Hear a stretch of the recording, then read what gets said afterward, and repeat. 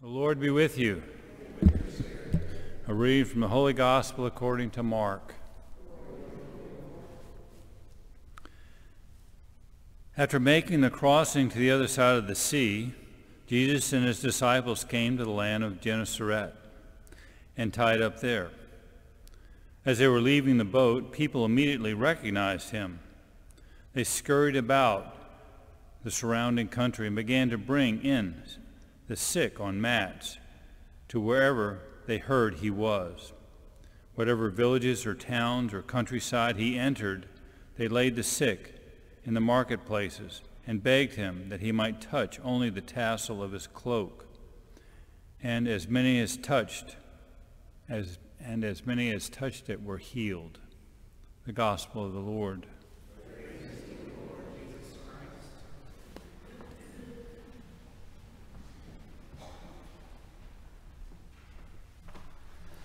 So as a teenager, I remember one of my favorite TV shows to watch was Mad TV. I don't know if you remember Mad TV. It's very similar to Saturday Night Live. And there was this character on Mad TV named Stuart. I don't know if you remember Stuart, but it was this grown man who dressed up like probably this 6 or 7 year old boy who would jump around and say, "Look what I can do." And you know, as I was reading the readings yesterday, there's a point to this. I promise I'm not getting off on a tangent, y'all.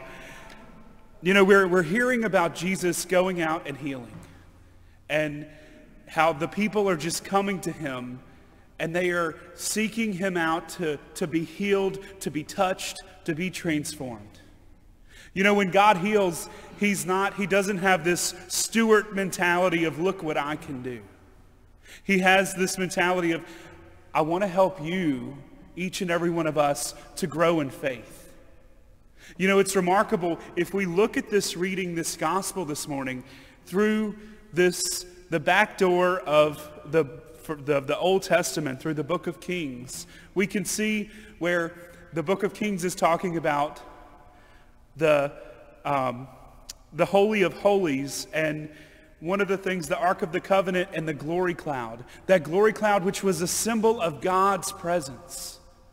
That glory cloud which showed us and showed the people of Israel that God was with them. But if we look at the gospel now in light of that, God is present among his people and doing mighty deeds. The Word made flesh. The fulfillment of the law, Jesus Christ, in the gospel is doing remarkable and marvelous things. And you know what the reality is, y'all? He's still doing those remarkable, marvelous things right here, right now, among us. He's still healing. He's still healing, maybe breaking those bonds of sin, breaking those, fulfilling and making right those wronged relationships that we have. Jesus is still working here amongst us in the world that we live today. But do we see it? And so my challenge for each and every one of us this morning is to see how the Lord is working in our lives. But not only just to see it, to give him thanks for it, and to go forth and to share that with others. And so this morning, as we receive the Word made flesh, Jesus Christ in the Eucharist, we pray. Lord God, we thank you so much for allowing us to be here to come to receive you, your body, blood, soul, and divinity.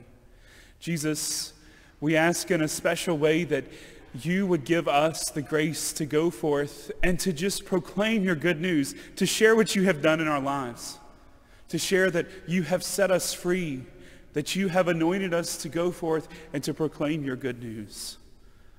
Jesus, we pray all of this morning in your most holy name.